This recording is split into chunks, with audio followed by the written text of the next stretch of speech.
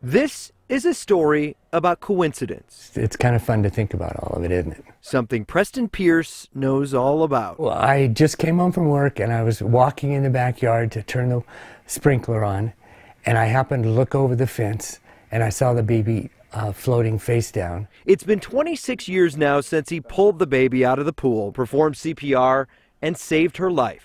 It earned him an award from Boulder Police, a plaque that would carry another coincidence. The date that I got that award was October 14th, 1988, and the date that I had my incident with my heart was October 14th. That day last month, Preston had just gotten out of a meeting at work when his heart failed. And I was walking in our parking lot, and I only got 100 feet or so, and I just blacked out. 5 strangers from the office next door saw it all, and like he had 26 years before, they rushed to help and gave him CPR. They saved my life. They absolutely saved my life. Now those 5 people will get an award of their own. The strange circumstances don't end there. I'm an engineer, and I've gotten to be part of the design team for several medical products. That includes the defibrillator that brought him back to life and the respirator that helped him through surgery. In the 4 weeks since his open heart surgery, Preston has had time to reflect on all of this, on the coincidences that conspired to keep him around. There seems to be quite a few.